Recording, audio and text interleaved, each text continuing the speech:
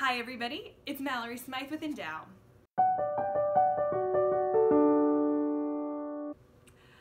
Yesterday was the feast day of Pope St. John Paul II, our patron saint here at Endow. And some people refer to him as John Paul the Great. And they do that because he is great. I mean, we all know the stories of his life, that he survived Nazi Poland and that he helped bring an end to communism in Poland. We know how he fought for human rights on the world stage and how he literally brought the gospel to the ends of the earth. In some way, I bet that all of us can attribute our love for God somewhere down the line to the effect of the life of this man. Yet what makes him truly great is that he achieved levels of holiness that are seemingly impossible. This was a man who was known for sneaking away for hours to pray in the Adoration Chapel. He was known for his uncanny ability to forgive. He was known for his ability to be able to pick out of a crowd of the masses that one person who needed to hear the gospel that day. See, I submit to you that what made this man so great was the suffering and the trials of his life. The fact that he was a man of suffering his entire life. And yet, as those sufferings came, he was able to accept them in a way that allowed him to enter into the redemption of Jesus Christ.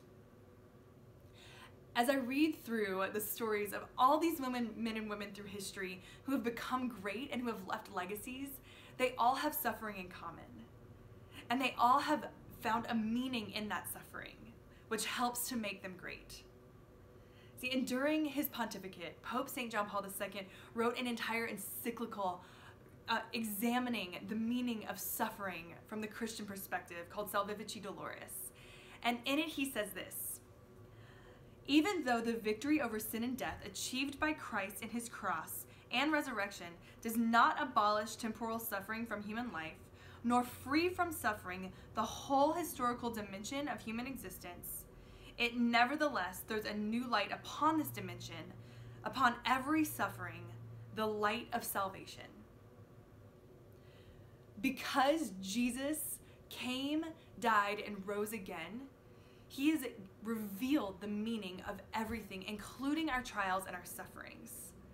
And so we no longer suffer just for the sake of suffering. We suffer for something more in the same way that Jesus did. We suffer for the glory of God. Now, ladies, over the past couple weeks, we have received just a ton of prayer requests where you have revealed to us the depths of the hearts of your trials. And they have brought me to my knees. Because what I've realized is that when I go to Starbucks or when I'm walking through Target or when I'm going about my daily life and I see all of these women who are beautiful and put together and polished, there's something going on beneath there. There's something that they're going through. And I've been praying and asking God how I can become the kind of friend who helps the women in my life turn their sufferings into greatness and helps to find the meaning in those sufferings instead of just trying to get rid of them or complain about them. As women who know Jesus Christ, we can follow in the footsteps of Pope St. John Paul II and bring about that meaning of suffering so that we can truly become a generation of greatness. If you want to learn more about the Christian meaning of suffering, you can dive into our Endow study on Salvifici Doloris or any of our other Endow studies at www.endowgroups.org, or you can connect with us on Facebook and Instagram at Endow Groups. Have a great day.